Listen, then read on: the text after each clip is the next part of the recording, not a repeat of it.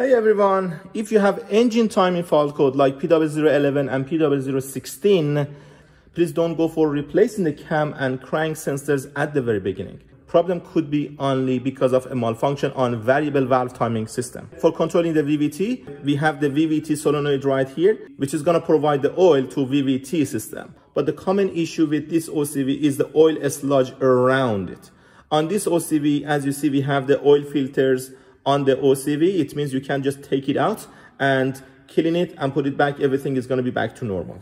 But on this Toyota engine, as you see, if I take the OCV out, you see there is no filter on the OCV. It means oil sludge can get into the OCV, causing malfunction on the OCV itself. So for fixing that, Toyota has used a separate oil filter for the OCV. So this oil filter is for the OCV, which is going to filter the oil before getting to the OCV.